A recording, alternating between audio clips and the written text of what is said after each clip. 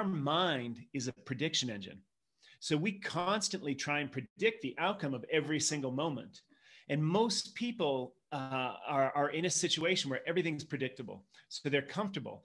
And when you can't predict something and it doesn't align with what your mind expects in reality, we produce something called free energy. And free energy is the root of all fear. It's like the fuel for fear.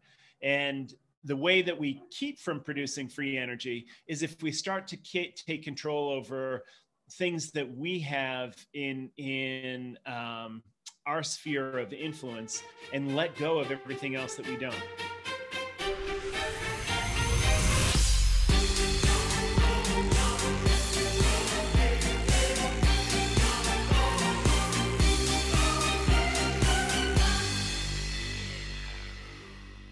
Episode 75, Are You a Mouse or a Lion? What's up, guys? Michael Bullock, host, founder of the Man of Mastery podcast. As you know, one of the things I love to explore on this show is the process of success, what that process looks like and how it involves failure. Failure is not the opposite of success. Mediocrity is the opposite of success. And I'm convinced that what keeps so many people stuck, rooted in the mediocre and the average, is fear. Fear of failure. But what's fear? Fear really is just the knowledge gap between the known and the unknown.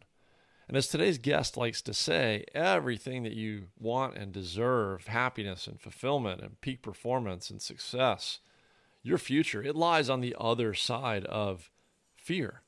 Something we have to understand and use as a fuel.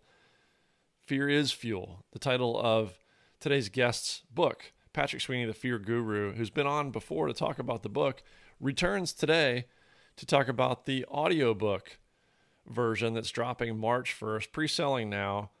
Patrick's got a very generous offer for you guys as listeners to have the opportunity to win, a couple of you guys, a free copy of the audiobook by signing up for his email newsletter. We'll talk about that here on the episode. We catch up on what's been going on in the last 18 months, and Patrick has the courage to even address some of the very tough things that have been going on for him relationally over the course of COVID and quarantine.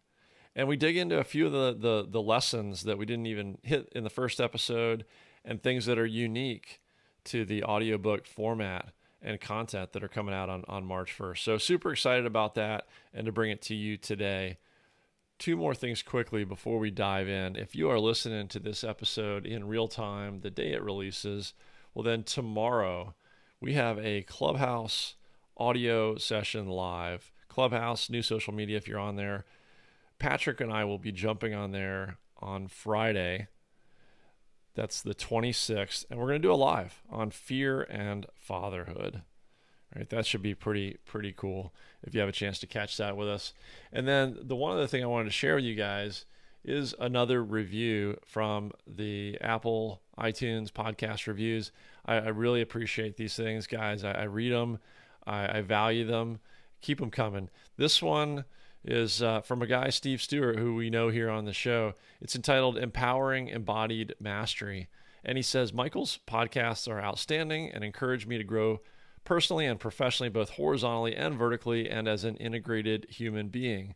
This podcast is for both men and women, as there's valuable growth opportunities for everyone. If you're curious about learning what untapped potential exists within you and others, then get to listening. One Day, One Life, Steve at somaticwarriors.com. He is an incredible warrior and servant. We'll have him on the show one of these days. I truly appreciate him taking the time to listen and write that review, as you guys do. Thank you so much. Keep them coming. And without further delay, let's get into this one with Patrick Sweeney, the Fear Guru. Yeah, all right, we're rolling. So let's just do this thing. My good friend Patrick Sweeney, the Fear Guru, author of Fear is Fuel. Back to the show. Great to see you back, Patrick. Michael, it's great to be here. I can't believe it was pre-COVID since the last time we talked.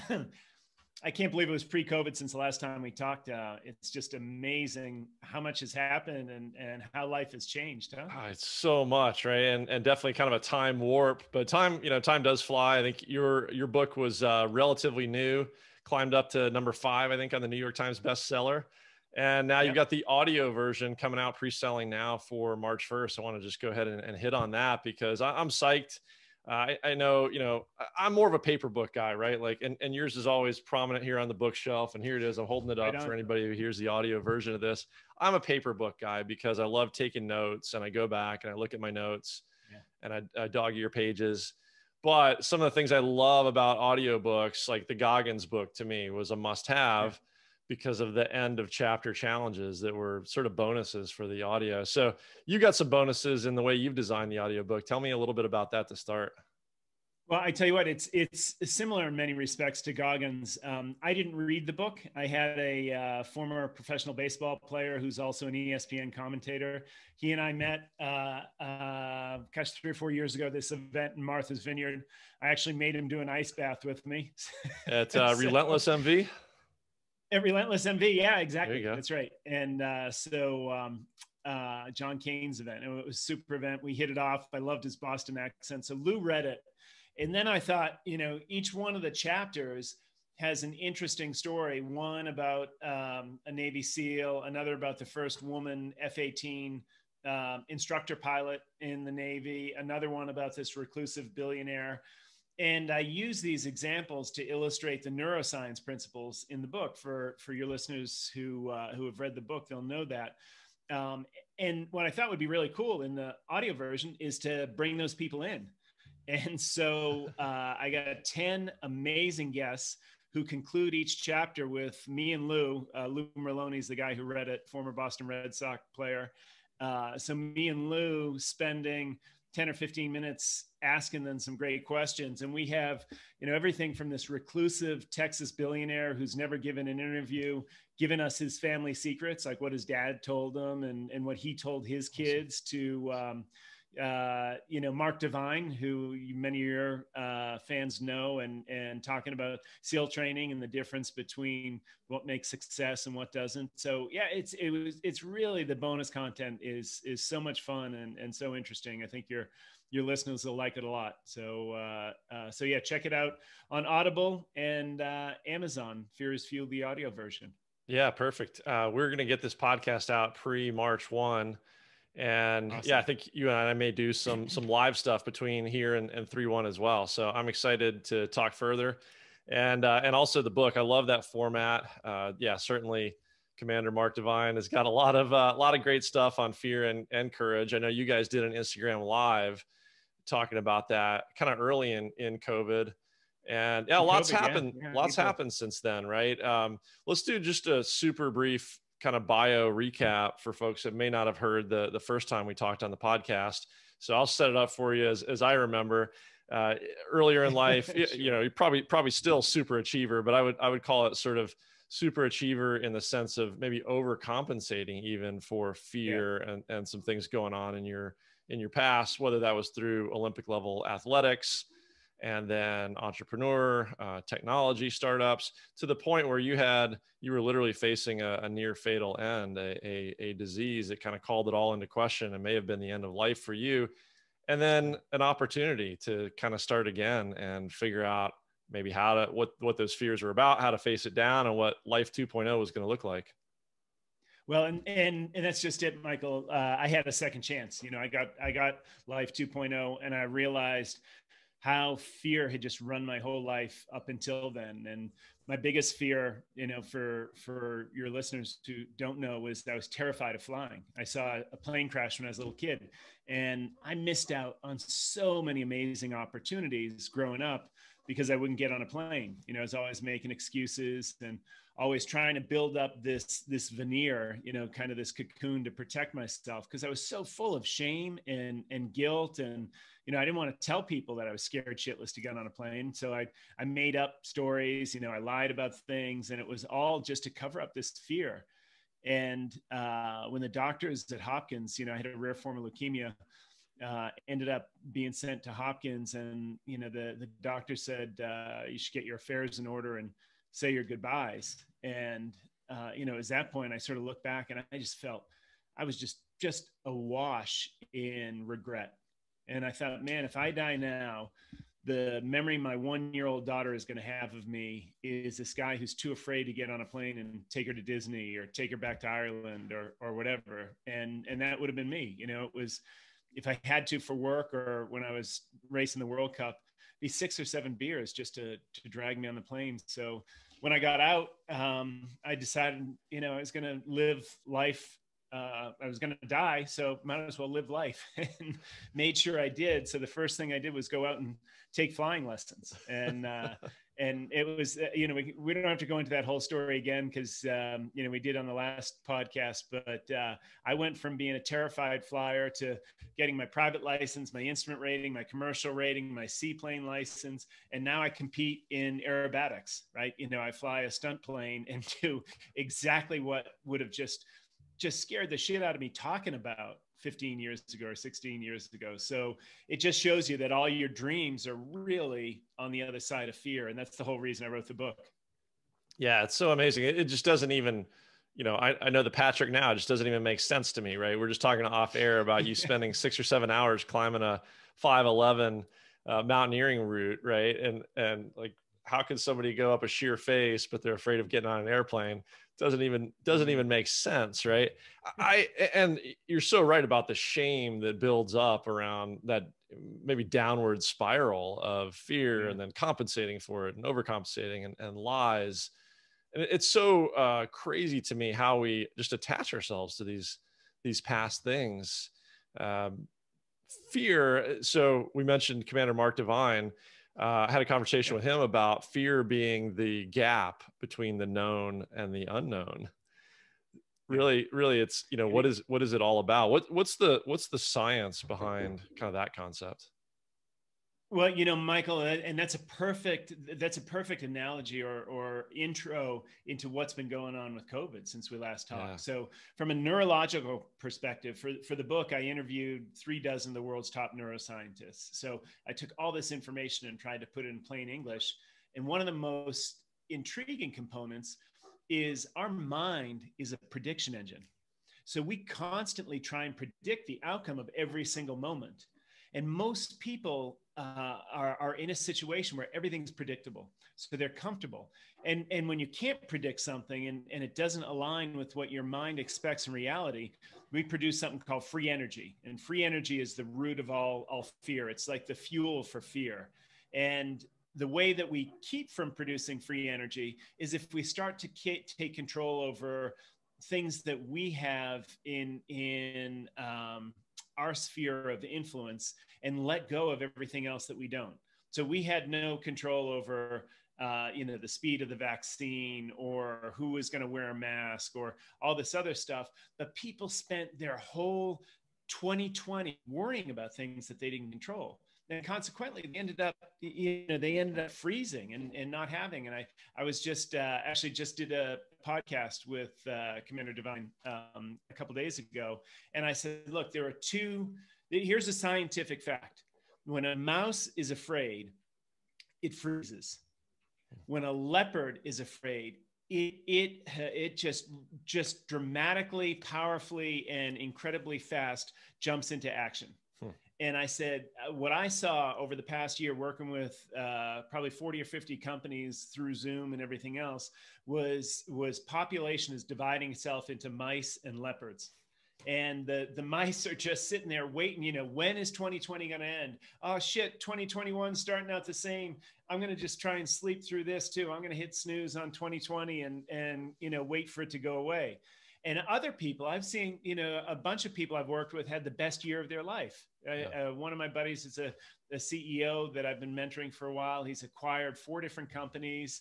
You know, he's expanded his technology and done stuff that, you know, he hadn't planned for 10 years from now. So I think people have a choice to either be the leopard or be the mouse.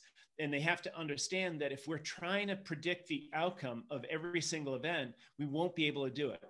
And the only thing you're going to do is get yourself more stressed out, produce more cortisol, more DHEA, more adrenaline, and these stress hormones weaken your immune system. So actually make you more susceptible.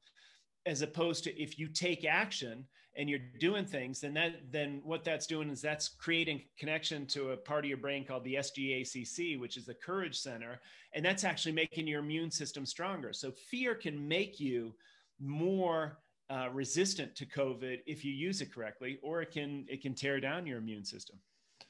Awesome. Yeah. So what does this look like? I'm just trying to think a little bit about how to put it into a couple contexts. So let's bring it back to COVID in just a second, which is, so dynamic. And, I get, okay, fear can be used as fuel. I know I hear the concept of lean into fear, or fear is a great indicator of something that's important to you. And I agree, right? I've talked to so many people and I feel the same way.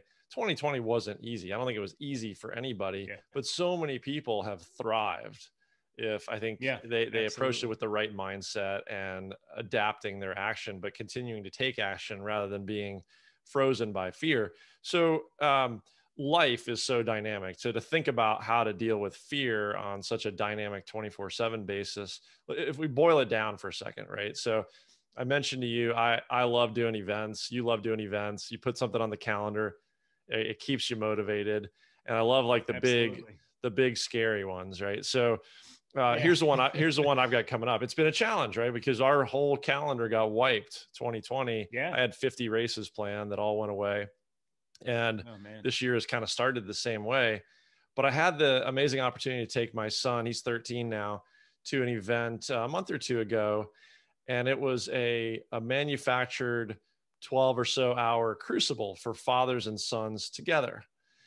And we're able to take these young men, these young teenagers through some things that, the 12-hour day, you don't know what's going to happen. And of course it starts with designed chaos. So then you're thinking like, oh my gosh, it's going to be 12 hours straight at this pace. And it's it's the sort of the fear of the unknown. So I'm actually I'm going back for an adult event with these same men that is 75 hours long, coming up here in less than 2 months. And that's where, so if we boil it down to an example like that, let's say, go back to the event that kicked off with me and my son, and the men's event will be the same deal times 100, right? Boom, you're in the chaos. The Marine guy is screaming at you. You got all these hard men and you're facing, an unknown duration, unknown effort, unknown, everything is unknown. How do you, let's take that little microcosm. How do you boil something like that down to what you control at that point? The biggest thing, and yogis have been doing this for thousands of years, everyone that we know who's a professional athlete, a professional special forces ops person, professional fighter pilot, they all know that, hang on a second, I think that's me. Or was that you? I think that's you. Sorry, Michael. No worries. Life happens. It's might be one of these things that we have to let go its course here, because I have no idea with Zoom going where that's coming from. No worries.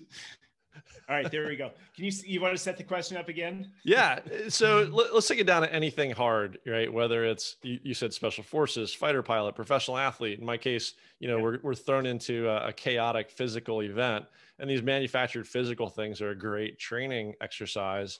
What can you control in those moments to focus on the controllable to deal with fear? So the very first thing, and yogis have been doing it for thousands of years. Like I said, special forces operators learn it when they go to sniper camp. Pilots learn it real early on to help them handle Gs, is breathing. So I talk about a method in the book called the 4x4.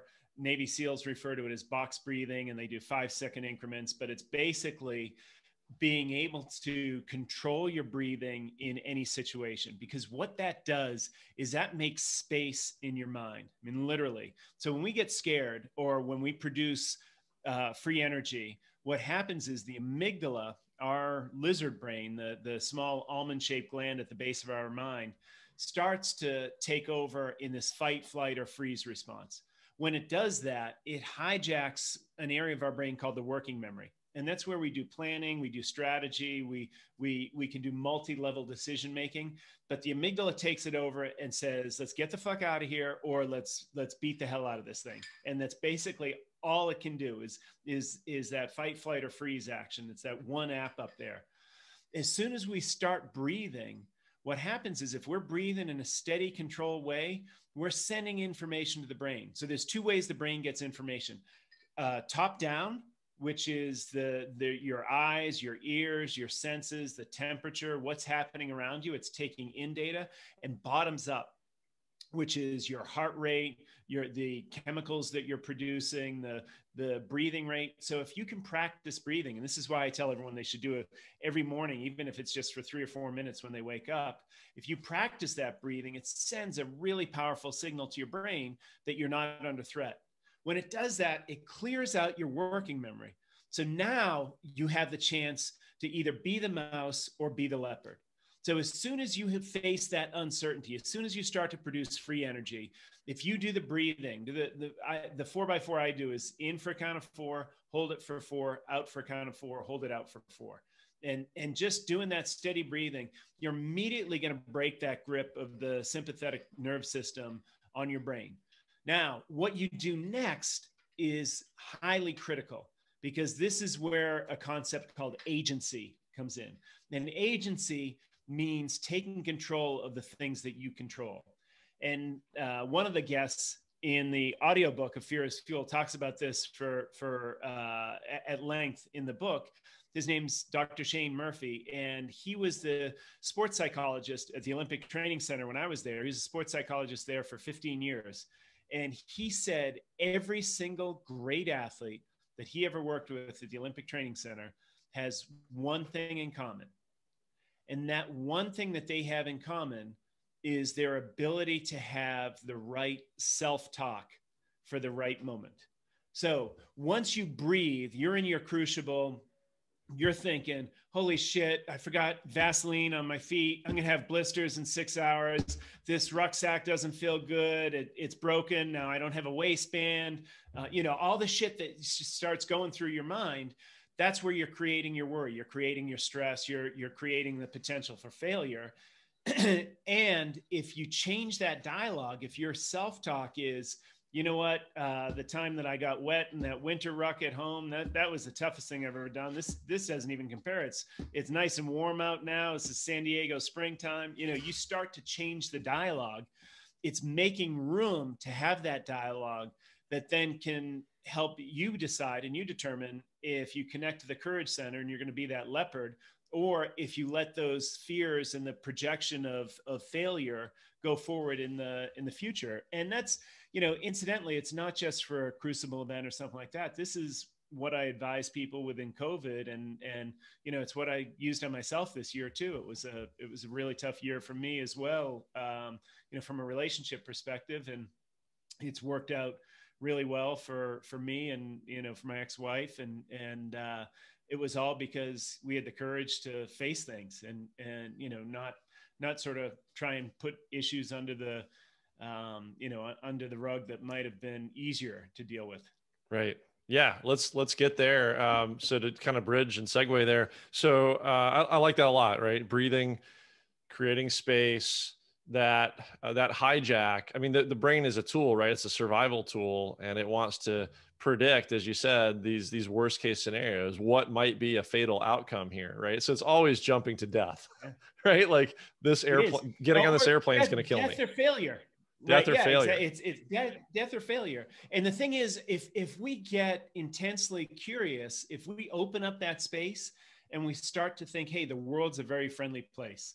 And I've got a belief in myself that I can do something great, like live in Chamonix, France, and inspire people and spend my days, out in the mountains, being healthy, and everything else will take care of itself. Then what you start to realize is you're looking for the opportunities to succeed in your area of genius and in where you want your life to be. And this is what's so important for people to understand during COVID. if you think that you've got this envisioned future and you're opening yourself up, you're being really present, then you're going to start to connect these dots all over the place and start to realize, hey, I just ran into this person here and this person there.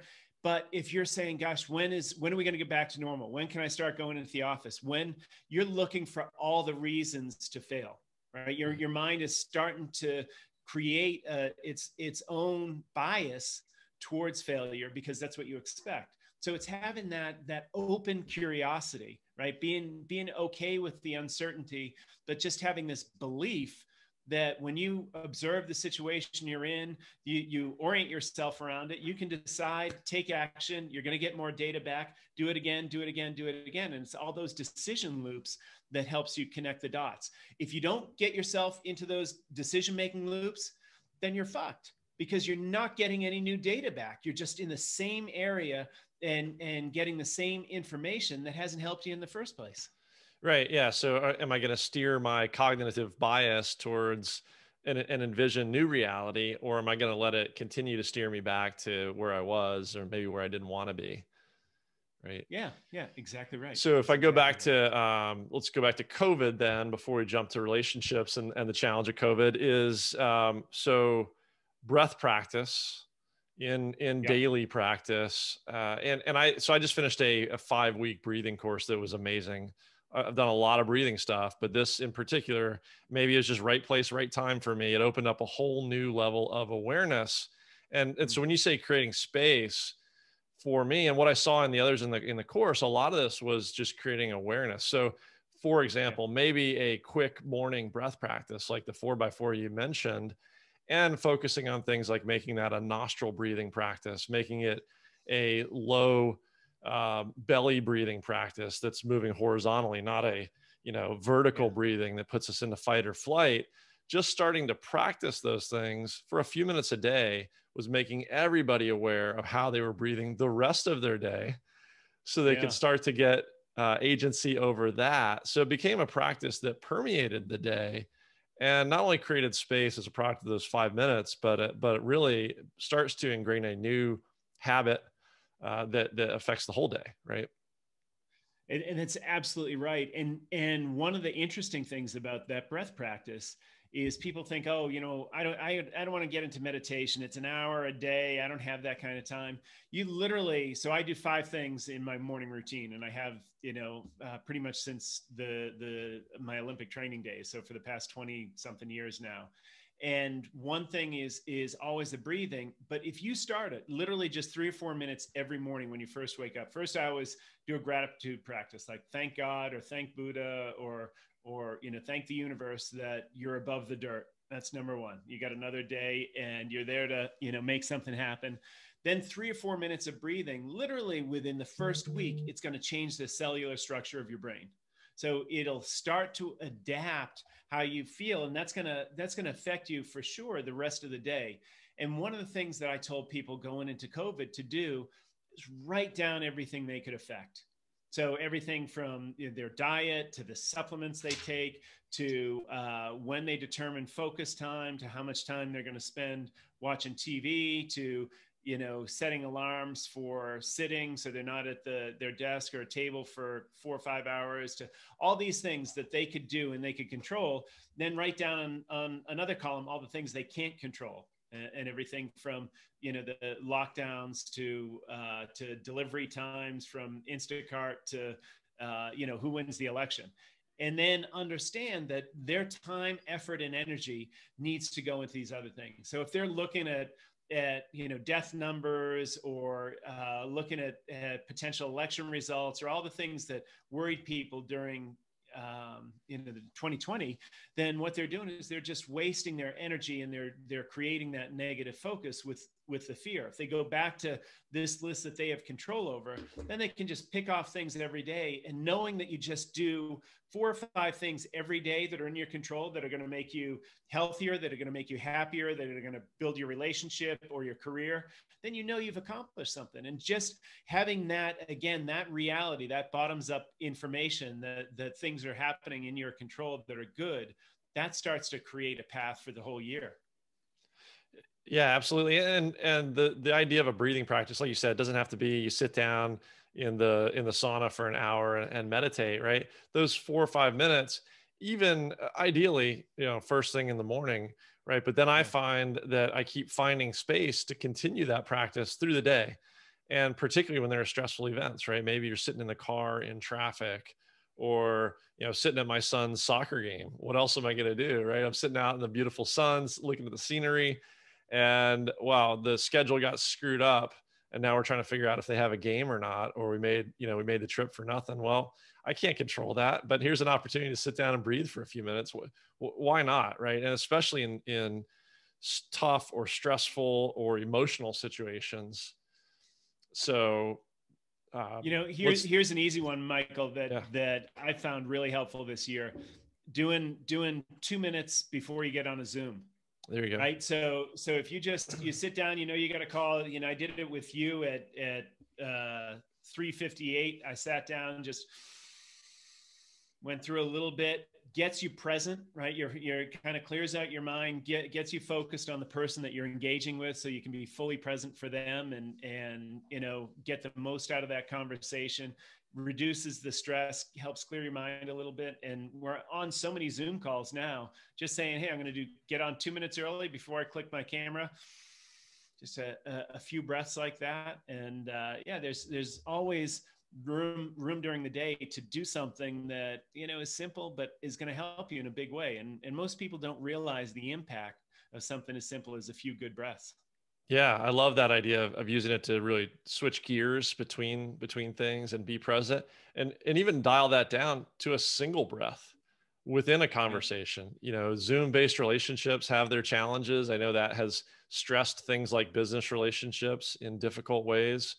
We're in this situation, at least over here, where uh, teachers unions are scared. So my son can't be back in school in person, right? They're doing remote school. We're all working from home. It stresses the whole family dynamic and then the social dynamic. So let's go there a little bit, right? Sometimes it's just a breath within a crucial conversation can make all the difference in controlling your emotions and having a meaningful conversation.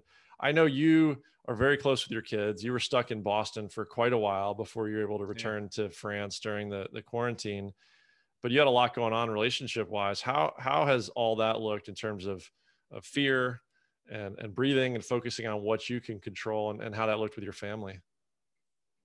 Yeah, so it was an incredibly tough year for me, Michael. It was high beta, right? As they'd say on Wall Street. I had this amazing launch of my book, like you said, hit #5 on the Wall Street Journal bestseller list, and had all these speaking gigs lined up, at a higher rate than I've ever had. And I thought, man, this is going to be an incredible year. Then my wife got busted for drinking and driving when she picked my kids up from hockey practice. Oh, wow. And she had a little bit during lunch and didn't realize it, and then came to find out that she had a real problem with alcohol that had been hidden, from me, and really hidden from her. Started doing AA, and started working on her personal issues. The whole thing hit me huge with fear, right? Because I had no idea. I knew she'd have lunch with the girls, a couple of times a week, but didn't realize that it was more than a couple of times a week. It was every day, and hidden wine bottles around the house and stuff like that. And so this whole thing hit me. It was a big sense of betrayal, a big sense of fear. What's going to happen? What's going on with the relationship? Why is this happening? Why is this happening to me, my kids? And this is 20 years of marriage, and we never had any problems. Neither one of us ever cheated on each other. We never had any indication. So it was the surprise of it. And then COVID hit, and we have a place here in Chamonix in France, and then a place in Boston. I was in Boston for the launch, and did a bunch of TV interviews, and people started talking about fear around COVID. So it was perfect timing for me. And then I tried to come back here and figure out what we were going to do from a family perspective, and make sure my wife was taken care of and supported. And I got refused, so I couldn't get in. And so here I am in Boston, by myself, basically for 4 months, and didn't touch another human being for almost 3 months in that period. Saw some of my friends from a distance, and a lot of Zoom calls and that sort of thing. And it was, it was horrific. And there were so many times during that when I thought, man, I'm just gonna, I'm going to go get a 12 pack of beer, and I'm going to sit here and watch friggin', Guy Ritchie movies until I pass out. so there was a big temptation for that. And, and fortunately I got a lot of great friends, and I reached out to them because I could control that. And, and I had people challenging me from the physical perspective. So I got my rowing shell back out. I was rowing almost every day. My son had this great routine because they weren't in school. So I'd wake up, at 6:30 or 7, we'd jump on a call at 8 while I was either doing a morning workout or just go out for a walk. And he and I would FaceTime every day, nice. Which I think was so critical for me and him both, emotionally, but also for the continuity of the family. Right. And figuring out what we're going to do. And Kristen and I were seeing a therapist once a week virtually. He was in New York, I was in Boston, and she was over here. And one of the things that we did is there were so many unknowns about coming apart, and we faced all those things. When I got back to France in July after my TED Talk, we sat down and kind of looked at where we were, and I looked at my role and what happened. She looked at her role and what happened, and we sort of figured out why. And then as incredibly difficult and scary as it was, we decided that creating space in our marriage, separating and taking time apart, was a smart thing to do. And man, that was, that's a whole nother level of fear for me, because I've been living with this woman for 20 years, and what am I going to do alone? And the boys, the boys are here with me, and we've got the whole house, and there's renovations going on, and I've got to now cook and handle this household of 2 knucklehead boys. And, it was so much fear coming up and so much uncertainty. But, when I kept looking back on this, and this is often where I go to, Michael, in my world, is if I don't love every moment that I'm in, then it's my fault, right? There are some things, if I understand that I can't control things, and I certainly couldn't control my wife's, problem with substances, and then what I can control is my response to that. And that gets back to the whole agency thing. And there were a ton of times when I felt like, open a bottle of wine or something like that. And instead what I do is I do the breathing, or, I call up some of my friends and do, some sort of virtual burpee challenge, or, let's do an Everest this week. We got to get 29,029 feet of vertical, or something like that. And just immersing myself in things that I could control and that challenged me, right? That weren't just sitting in front of the TV, watching, reruns of some old movie or something like that. So right. I think that was a big part of it. And Kristen's been very courageous as well, and in just sort of facing things and admitting challenges and controlling what she can control. And so we've both grown a lot out of it. We see each other all the time, and it's just a challenging year, as this is actually the first time we've talked about it. So well, thank you for having the courage to talk about it. It goes back to your mouse or your leopard. Are you going to be a mouse in your relationship, or a leopard, and be courageous and take action wherever that may lead? Well, and that's the thing, Michael. It would have been, relationships, even after 6 months, all the chemicals that you get from seeing someone new and everything else stop being produced. So once you're in a relationship for a year, for 2 years, for 5 years, you've got all this inertia.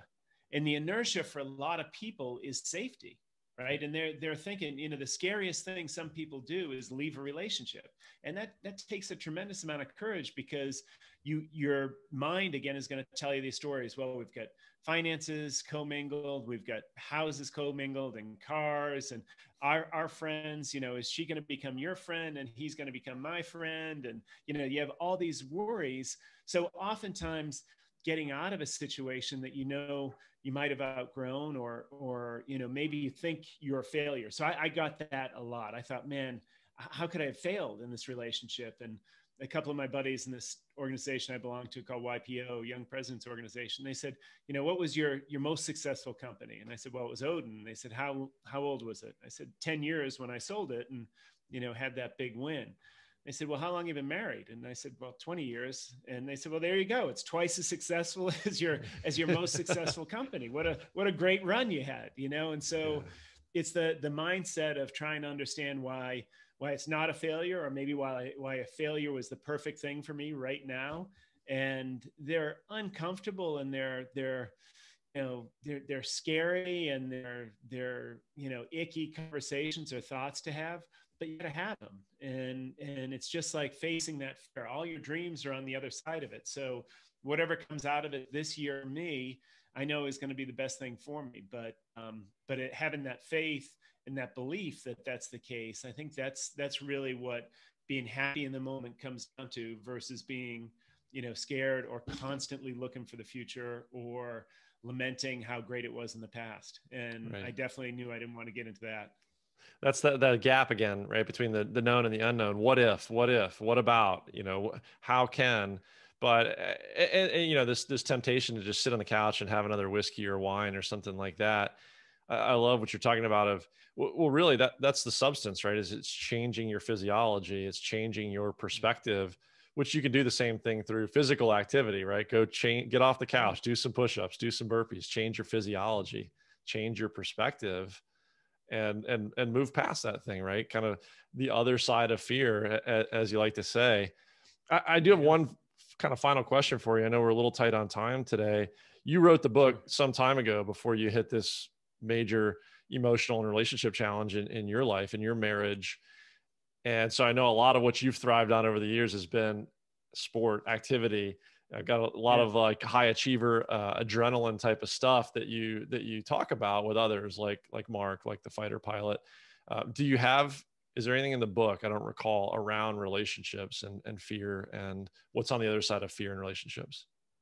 Yeah, there is. There's some great tips, and it's stuff that I used, right? Learning about this stuff. There's a brilliant neuroscientist, one of my favorite guys, who we also interview, named Dr. Earl Miller from MIT, and he's the most one of his papers is the most cited paper in neuroscience. So he's just a brilliant guy, and he talks about how there's no multitasking, and he explains what you're doing in your brain is you're actually multi-switching. And when you do that, you're losing a second every time you try to go back and forth to different conversations, and about 10 or 15% of your cognitive power. So if you're scared and you're trying to work through something, the breathing and then making sure you've got no distractions. And so, when my wife and I first started trying to talk through the relationship, we'd both sort of have the phone going in one hand, be on Zoom together, or somewhat distracted by kids or whatever. And then we decided, okay, look, no multitasking. We're going to go into this.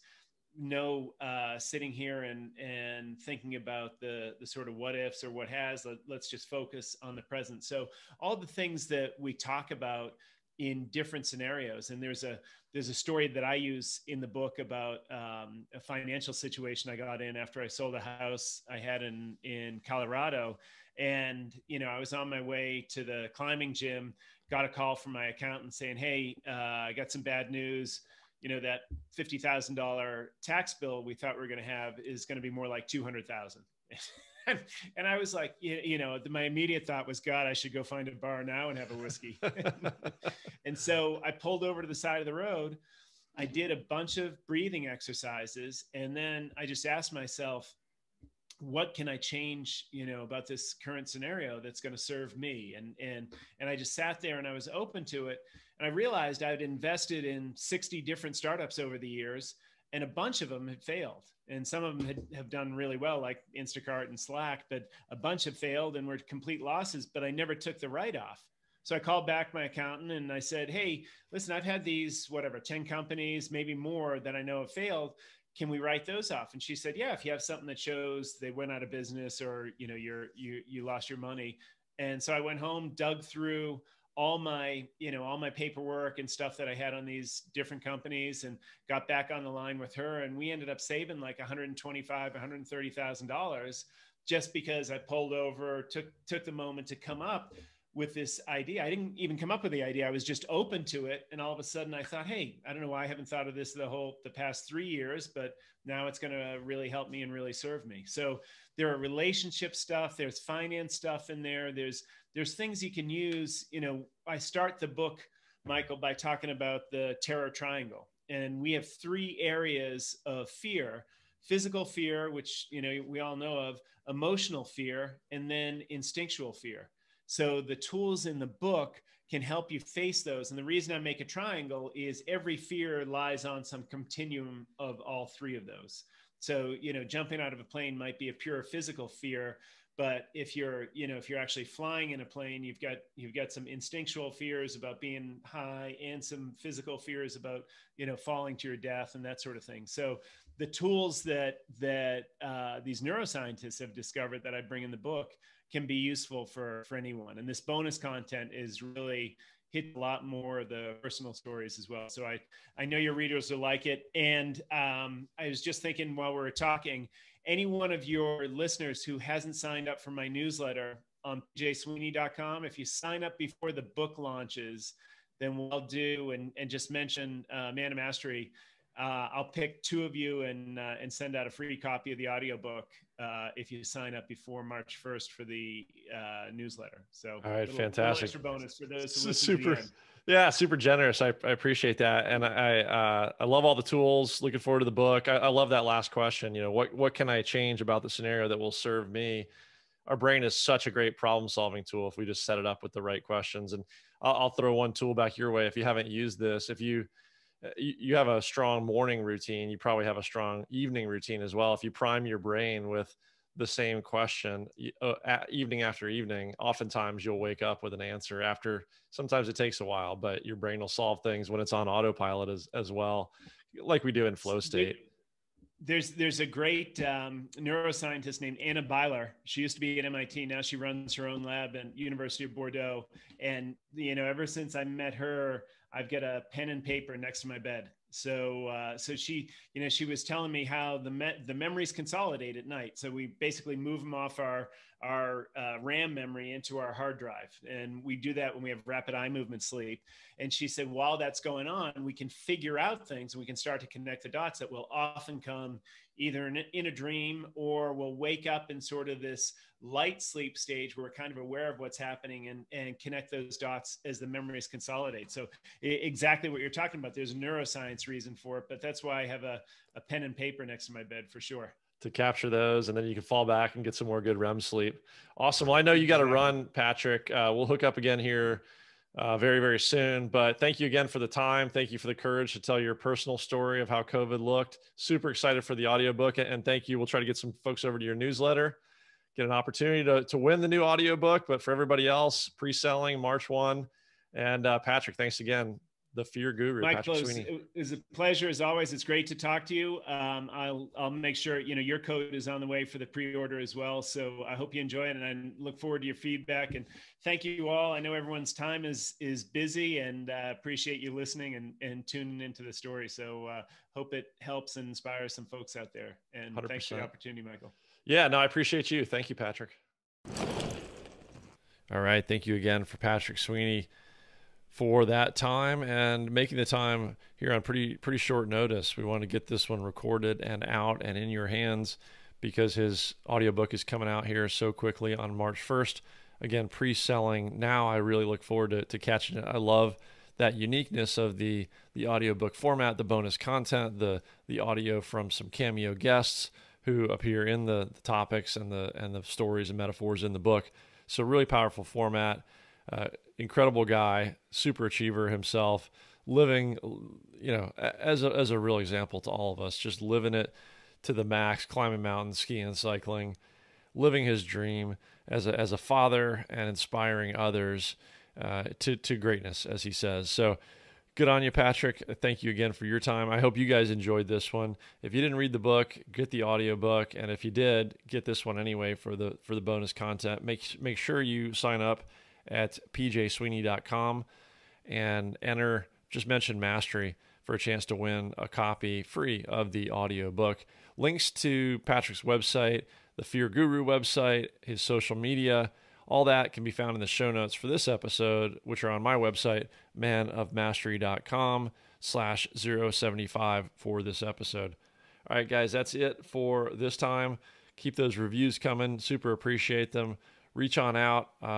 You never know where these things are going to go, right? Just had another listener who stumbled across the podcast in its very early days, Chris Hoffman and his group at Rare Breed Development. We just connected. I'm doing a session, have the honor of being invited into his men's group and spend a little bit of time to learn from them and with them here in the near future. So, guys, we're all here in abundance to support each other. We're all on the same journey. There's so much more to learn. So I just look forward to it, and I appreciate your time, and I hope you do the same. Let's get out there and get back after it.